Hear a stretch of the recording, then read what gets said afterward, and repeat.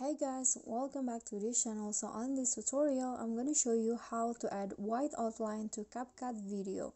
So here I've already imported a clips, and the next things that you need to do is import a white picture like this as an overlay like this, and then after that adjust it until it fits to the screen, and then go to mask and choose rectangle. So drag it real close to the edges like that, and then this side also, like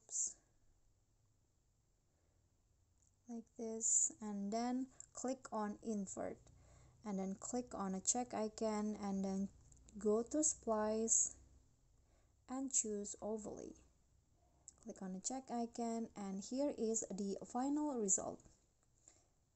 Okay guys, so that's all for me. I hope this video will be helpful to you. Thank you guys so much for watching. If you enjoyed the video, please give me a like and smash the subscribe button down there, and also don't forget to leave a comment. That's it for me today. See you guys next time.